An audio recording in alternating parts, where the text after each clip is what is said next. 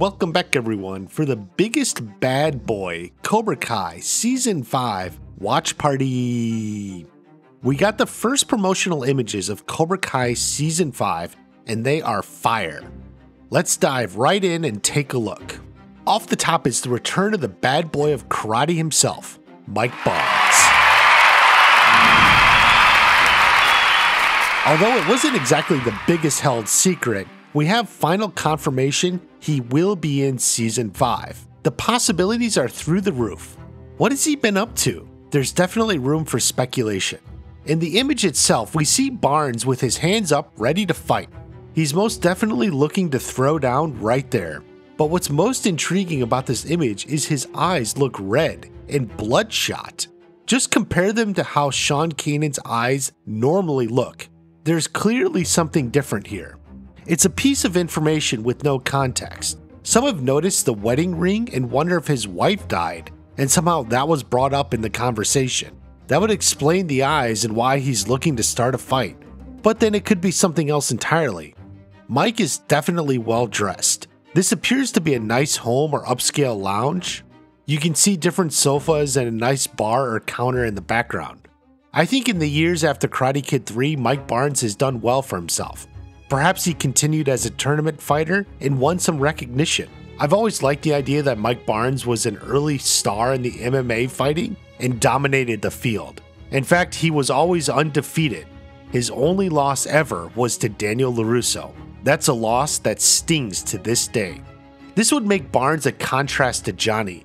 Johnny lost to Daniel and his life sort of spiraled out after that. He could never quite get back on track and was working as a handyman with an estranged son. Barnes didn't lose control like that. He kept going and was successful, but still, there is one blemish on his record. That blemish is kata in the middle of a karate tournament. Who saw that coming? The natural inclination is to assume Barnes works for Terry Silver again. Even though he lost the tournament, we don't know what happened after, and maybe they left on good terms. We haven't seen Barnes teaching any classes, but that could also be because they were keeping him a secret. One of my favorite ideas is somehow Barnes works with Johnny, though it's hard to see how that team up comes to be. So it's looking like the bad boy of karate is still bad, and maybe looking the one wrong in his life, his loss to Daniel LaRusso.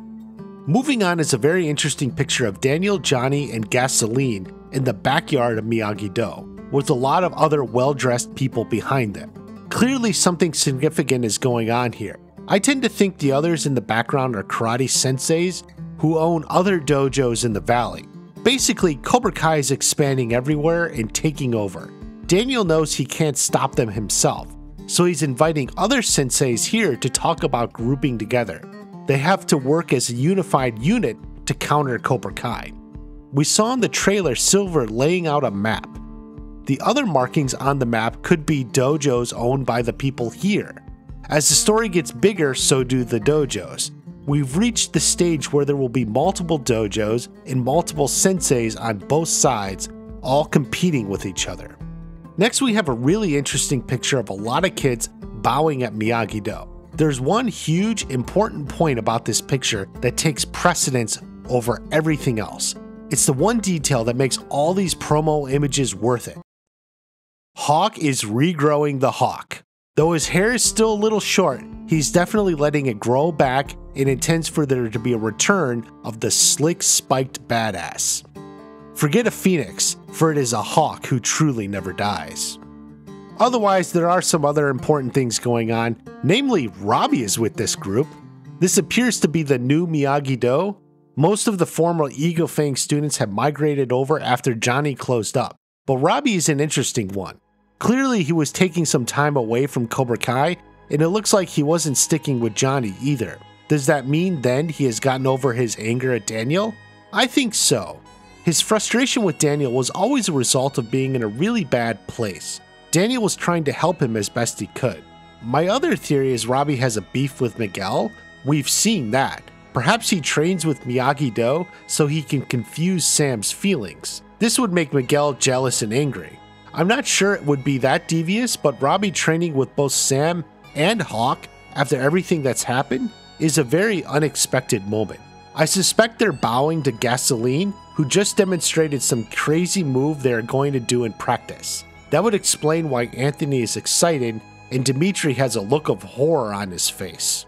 Next we have Amanda and Carmen looking worried. Amanda is on the phone and the description said an ominous phone call. Either way, we know this friendship and connection will continue into Season 5. We saw the two families interacting a lot in Season 4. They are dressed up and probably just came home from an event. There actually seems to be a bag or something on the table in the background, but I'm not sure that is relevant. I really like this shot of Terry Silver offering Amanda a glass of wine. It's simple, but there's a lot going on here. They're not by the bar or any waiter. Terry must have gone to get the wine and brought it to her. He's putting on some charm. Now the event is unimportant. I suspect this is some socialite event in LA, maybe the country club. It's a bunch of rich people and that's why Silver runs into the LaRussos. But what's going on is Terry's plan. He knows Daniel wants to stop him. He also knows the best way to hinder Daniel is not directly but through his wife. So he puts on some charm and comes off as rational and normal to Amanda. He's even kind of a good guy. This is the complete opposite of Kreese. Kreese always projected like he was up to no good. Amanda slapped him because she couldn't hold it in. Silver, on the other hand, appears genuine.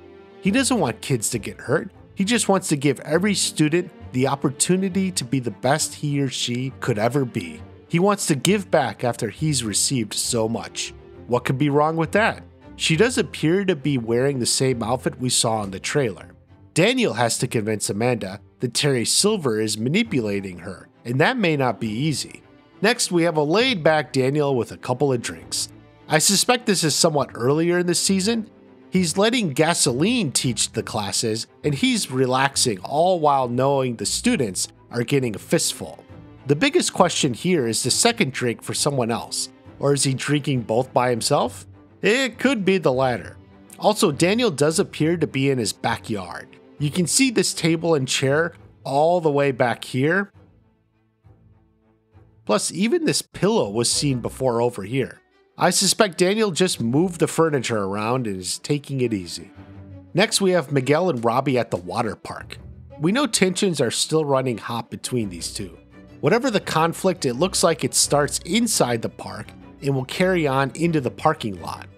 Neither look like they've been in the water yet. This is probably where the whole day is ruined before it even begins. While we don't know why they're here, I am thinking it could be some attempt at a group or family bonding Johnny and Carmen are doing. They want them all to get along. It just doesn't work out. Let's look at this shot of Johnny and Robbie in Mexico. Clearly they are celebrating something. Everyone in the restaurant is too. The most likely explanation is they're all watching the TV and something big happened. Like maybe Miguel is in a televised cage fight and he just won. I also wonder if this scene takes place after Johnny and Robbie track him to the cage arena. Johnny gets into a fight and gets kicked out, then he and Robbie have to watch from this small restaurant. I also like the idea there was a bet on some hot chili pepper eating contest. Johnny bet Robbie would win, and he did. It would harken back to the ice breaking of Karate Kid 2. But whatever the reason, this is perhaps the first time we've truly seen Johnny and Robbie having a great moment together. They're both happy, so take it in. There's a picture of Kenny in a Cobra Kai class. He will definitely become a primary student, especially now that Robbie is out. More interestingly, we have Devin practicing with Tori. This is quite an unexpected reveal, as we now know Devin will join Cobra Kai.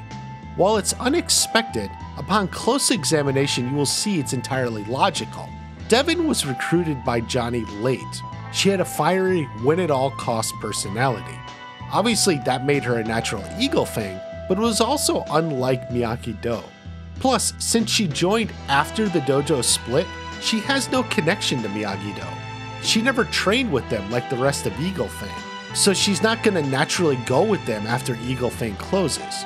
Plus, you know Devin has an intense, must-win personality, so it would be natural for her to want to learn with the girl who beat her, the girl who won the whole thing. Nichols is on the warpath. Cobra Kai won the whole tournament on top of that, so that's where Devin wants to join. It's actually perfectly in character. Expect Devin to be hardcore as she wants to be the best. Also, way back when Devin and Kenny were first announced, I actually predicted they would both be in Cobra Kai.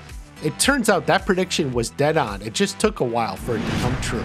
WatchParty always gives you the most accurate predictions, even if you don't realize it at first. There's also a shot of Kim Da-eun training or sparring with both Tori and Devin. Now, I talked about Sensei Kim in a previous video when she was announced, and you should check that out if you haven't seen it yet. I almost wonder if Sensei Kim will be teaching an all-girls class. Certainly this shot appears to be all girls, and you can imagine Terry Silver using that as a sales pitch to take over karate in the valley. There's definitely going to be some hardcore fighting here. And winning isn't easy. This is likely the first episode. Tori bringing her trophy to the dojo. Presumably Terry Silver wants to display it for everyone. You recall Johnny had Miguel's trophy at the end of season 1. Either way, Tori's going to confront Terry Silver about what she saw at the end of season 4. He paid off the ref. Is the whole thing a scam? Did she earn her win? Since we obviously know that Tori is staying with Cobra Kai, Silver will convince her there's nothing wrong. It's also possible one of the ways he convinces her to stay is he reveals what happened to Kreese. Obviously, he'll be putting his own spin on the truth. Either way, a confrontation will take place, but Tori will ultimately decide to stay. Finally, we have Johnny in a flight suit. It looks to be a Top Gun suit as the name is Mitchell, which would be Maverick's actual name. He's clearly here to impress Carmen somehow. Maybe he's into some role-playing. Maybe he learned Carmen never saw Top Gun, so he dressed up to show her the movie. Either way, it shows us Johnny and Carmen's relationship will continue. I do think they get married at some point. The biggest obstacle for them may be the hatred and rivalry between Miguel and Robbie. That clearly needs to be worked out in some fashion. It would be funny if Carmen counters that she prefers Iceman. He has abs for days. So that's a basic rundown of what we have so far. They did promise more releases each week leading up to the trailer. Be sure you're subscribed as there's going to be a lot more coming. Have a great day. I'll see you at the next watch party.